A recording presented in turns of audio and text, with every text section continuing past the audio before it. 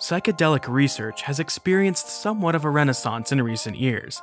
I think that's thanks to Joe Rogan's try-anything mentality. It's not DMT though, because DMT is rich in DMT. Get on that, Jamie. Pull up some DMT so we can see it. Which isn't always a good attitude.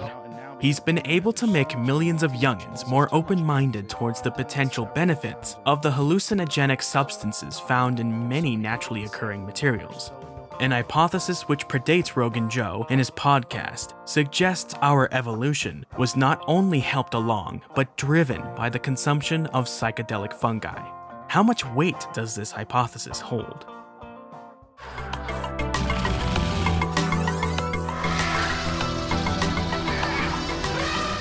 Have you ever read any Terence McKenna? I know you're familiar with something called the stoned ape theory. Terence McKenna was an American ethnobotanist and mystic who spent most of his career advocating for the responsible use of psychedelic drugs to expand one's mind.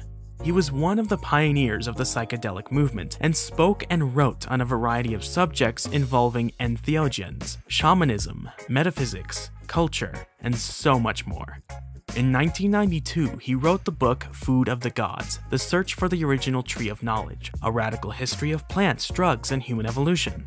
Apparently, this landmark piece of psychedelic literature explores our ancient relationship with organic psychedelics and opens the doorway to a higher state of being for us all. In this book, McKenna proposes an hypothesis about the evolution of humans, which has gone on to be called the stoned ape theory. It posits that the evolution from humans' early hominoid ancestors, like Homo erectus, to the modern human, Homo sapiens, was helped along or originated in the addition of the mushroom Psilocybe cubensis into the diet. He believed this addition of the mushroom into the diet of the ancient hominids occurred around 100,000 BC, which he believed to be when species began to diverge from the genus Homo. As the hypothesis continues, the desertification of Africa during the time of early human evolution forced our ancestors down from the treetops to search for new food sources. One of those sources supposedly being the insects that thrive in the dung of ungulate animals, which our ancestors would have then been in closer proximity to. Cowpats are a perfect medium for mushrooms to grow, as they do today. You can see where this is going. Those ancestors would then eat the shrooms and gain the main and alleged effects of the hallucinogenic psilocybin chemical. According to the hypothesis, a low dose of the substance can improve visual acuity and edge detection. This would have greatly benefited pack hunting and increased food supply and reproductive success. At slightly higher doses, the shroom acts to sexually arouse the consumer, which would have led our ancestors to a higher attention level, more energy, and potential for erection in males, and therefore higher reproductive success. At megadoses, the shroom would dissolve boundaries to promote community bonding and group sexual activities. Thus, the society is born. As more of our ancestors became free-living and less aggressive towards one another, their egos would become dissolved, more genes would get mixed, creating a greater diversity, and communal sense of responsibility would be instilled in the young. McKenna argued that at these higher doses, the psilocybin would trigger activity in the language-forming region of the brain to help manifest music and visions. This then catalyzed the emergence of language by expanding the arboreally evolved repertoire of troop signals. McKenna essentially posits that the ingestion of and access to these magic mushrooms was an evolutionary advantage to the hunter-gatherer ancestors, the evolutionary catalyst from which language, projective imagination, art, religion, philosophy, science, and human culture sprang. It's quite an hypothesis. Was he just pulling it out of his ass? Or is there anything to it? First things first, the name is a total misnomer. The stoned ape theory suggests that it's a scientific theory, and it dumbs down the concept to something which can be mocked without fully understanding it. A scientific theory is different than a hypothesis, both of which are different than the everyday use of the word theory, or how it's used in psychology. An hypothesis is simply the question or idea that you are testing. It doesn't need evidence to back it up, as it's simply a position requiring evidence. Once there is a mountain of evidence in favor of the hypothesis, it may graduate to a theory. A theory has still not been proven as a law, which is an almost veritable fact, but it has so much evidence in favor of it that it functions as the factual position until another mountain of evidence is found to contradict it. But whatever, the stone ape theory sounds cool, so that's what everyone calls it. The brain of our ancestors was small, as in our modern cousins, the chimps, gorillas, and so on. That size remained the same for a period of time until species began to diverge from the genus Homo, starting with Homo habilis as the current oldest known example.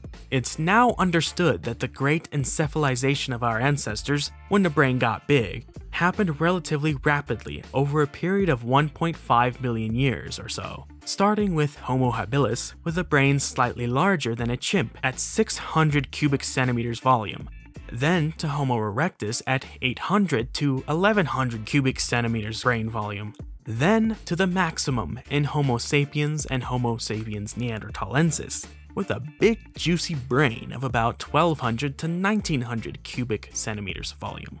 There isn't much of a huge radiation or gap between early small brain hominids like Australopithecus and Ardipithecus. It's a pattern of increasing brain size from one group of apes to another, but the time frame is pretty short. The major flaw in McKenna's theory is the mechanics of it all. In order for this shroom to influence our evolution, it would need to find a way to get into and influence our DNA. It can influence an individual for sure, so long as they continue to take it throughout their lives, but it would never get passed down to the offspring. This means there is the possibility for it to influence the evolution of culture, but not biological evolution. According to Thomas Falk, a professor of philosophy and education at the University of Dayton, McKenna's idea may provide an acceptable explanation for what's been called the creative explosion, occurring in our ancestors 40,000 years ago BC. That's well ahead of our coming down from the trees and evolving bigger brain sizes, as this 40,000 BC time frame sees anatomically modern humans running around killing things already. According to Falk, the creative explosion occurred prior to the migration of Homo sapiens from Africa to Europe. It's here that an apparent leap in human cognitive ability is seen. However, modern humans began to migrate out of Africa between 100,000 and 50,000 years ago. This means this creative explosion occurred well after some populations of humans left Africa. This was the first time human species were living in worlds of their own creation, both materially and symbolically. They were capable of creating worlds in their heads and then taking those worlds to the real world in the mediums of art and socialization. According to Falk, other species of Homo were able to exploit nature, but were still passive subjects to it. I think that's quite a leap to assume that they weren't creative in some way. It's not like anything they made would have survived the millennia anyway. There are plenty of folks who defend McKenna's hypothesis, like Thomas Falk, but also other writers like John Horgan, who states that he thinks it a serious work presenting a rigorous argument. But how rigorous is it?